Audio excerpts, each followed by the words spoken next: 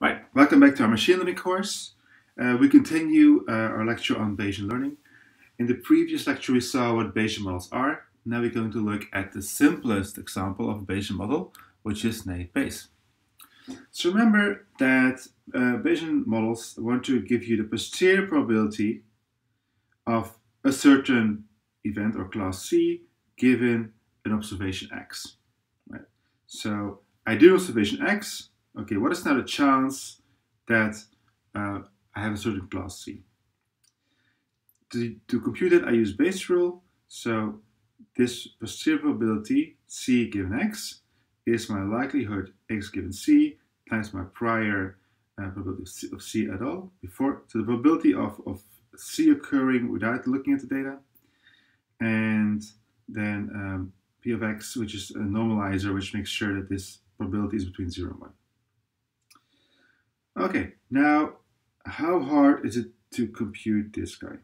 Well, X in this case is a vector. Right? So X is actually something like x1, x2, x3. And say that I want to predict, for instance, the chance that it's going to rain.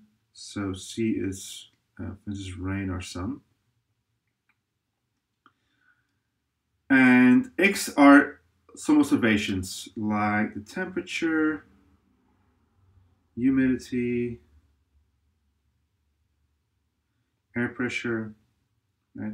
So I give these things, and from this I want to compute the probability that it's going to rain given these observations. Right? At some point, I measure temperature, humidity, air pressure, and then I compute the probability it's going to rain, yes or no. Okay. Well, computing this guy is going to be quite complex because all of my variables, like temperature, humidity, they're very likely dependent on each other, right? So if temperature is high, then humidity may be higher as well, right? So I can't just multiply the probability of observing temperature 20 degrees times the probability of humidity being 90%, because they depend on each other, right? So computing this can be very expensive and very complex. And it's going to be intractable for large data sets. So I can solve that by naively assuming that all my features are conditionally independent. Right? That would mean that humidity can be anything given temperature. Right? So it can be 20 degrees and humidity can be anything depending on that. So it's completely independent on the other variables. In that case, I can simply multiply my probability, my likelihoods for each variable independently from each other, right? So this is just, so say I want to predict the chance that it rains, the probability of, probability of making the observations like high temperature, high humidity, given that it rains. Well, that's going to be the likelihood that that I have temperature 20 degrees given that it rains times the temperature, the probability that the humidity is 90% given that it rains, and so on. So I can compute this easily, and then from that I can compute this guy. I can also easily compute the chance that it rains independently from any temperature or humidity, right, from any observations. And this I can also easily compute. So if I do this, then if I make this assumption, then this is going to be very fast. And the other thing we need to do is to extract some statistics to, I basically have to store these guys into a table, and then I can compute this. Right? So let's see how that works.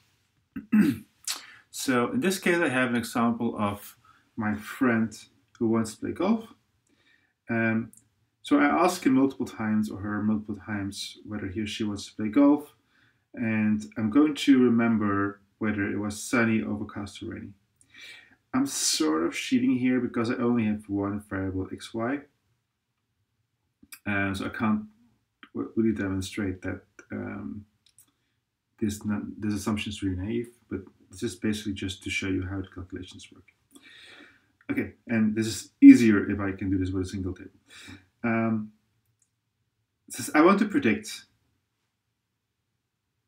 that my friend wants to play golf given that it's sunny, right? So I look outside, I see it's sunny, and now I want to predict the probability that my friends will say yes.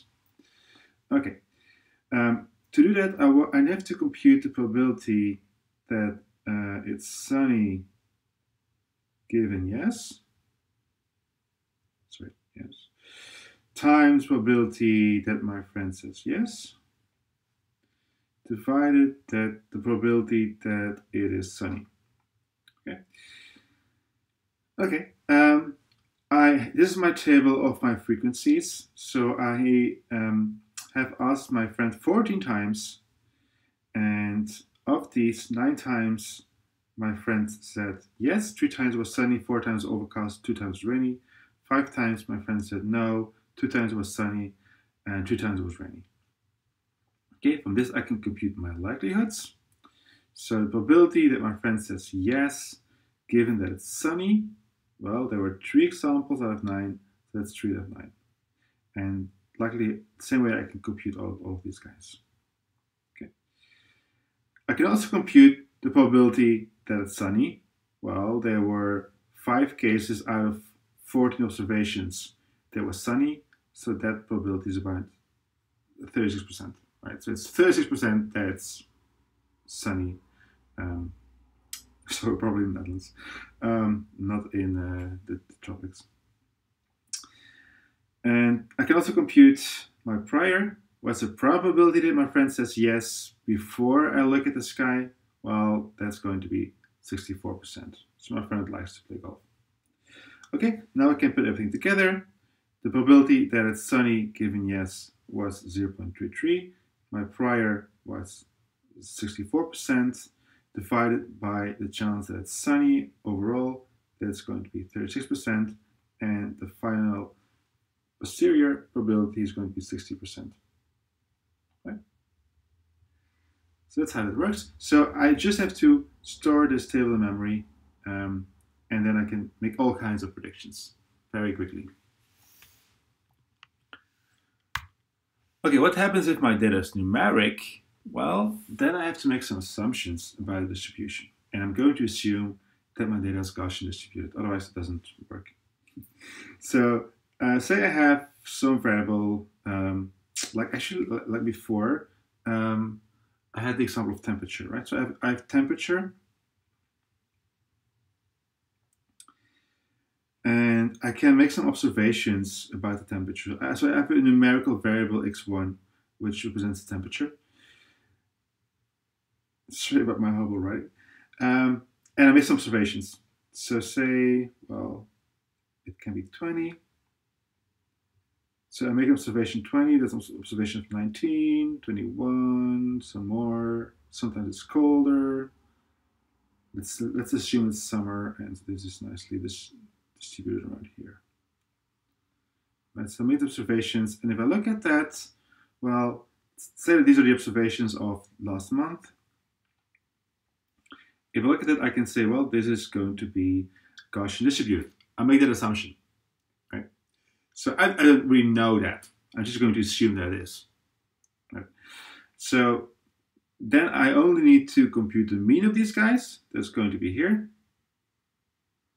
I compute the variance, and from that I have the standard deviation. So I also know the shape of this distribution, which is a Gaussian around the mean. Say temperature 20 degrees Celsius. Okay. Yeah. So I assume that the data is distributed, and all the other guys, the area, humidity, and so on, is also going to be Gaussian distributed. So for every feature, I compute the mean and standard deviation, and from that I know my probability, which is going to be a Gaussian distribution, which we know looks like this. So for any point in x, so say x, we have one value for x1, and say this is like 22, I can now compute the probability. The probability that x is 22 given Oh yeah, so I do this per class. So say class is raining, right? I can do this for all the cases where it was raining. I can do another one for the cases where it was not raining. And well, maybe in those cases it was a bit warmer. So somewhere over here. And my mean is a bit higher. So my mean is around 21. And I again have a distribution around that. Okay, so the probability that my temperature is 21, given that it's raining, because this distribution belongs to the class rain, right? I can look that up. I can compute that, and it's going to be this value here. Right? Probability of x is 22 given not raining. Well, that's going to be this value. So it's going to be higher. Right? It's going to be a little bit higher for not raining than for rain. Okay? And that's all I need to know. So now I can, again, plug in Bayes rule. So the probability that it's raining, given that my temperature is 22 degrees, right? That's going to be the probability that my temperature is 22 degrees given that it's raining. That's this probability here. Times the probability that it's raining times the normalizing constant here. The probability that the temperature is 22 overall. Okay? And then I can again make all kinds of observations. Right? So in this figure you see I have class A, this can be rain, this could be not rain, and we see that the class not rain has a higher mean and more like denser, well, a narrower distribution around the mean. And so for every point x, I can now compute probability for not rain and probability for rain. Okay, that's it. What does naive Bayes, what does Gaussian naive Bayes look like? Well, it's going to be a Gaussian, not surprisingly. So this is how it looks like for different kind of plots. So it's going to try to fit a Gaussian in these points, right? So it wants to have high probability for the blue points and very low probability for the red points. So it's going to learn a Gaussian that looks a bit like this. Oops, like this. So it's an approximation, it's 88% accurate. In this case, where you have this donut shape, then it will learn probability here. Again, this is quite hard. It does its best to do that. It's not so good at 70% accuracy. And for this case, where you have these two blobs, it again learns something like this, and you get 92% accuracy, 95% accuracy. Okay, that's what naive Bayes looks like.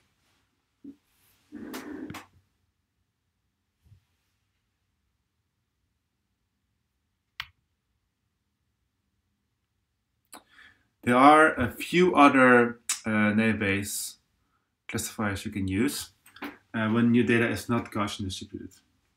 For instance, say that your data is about coin tosses, right? Binary data, 0 1s. Then you can use the Bernoulli distribution.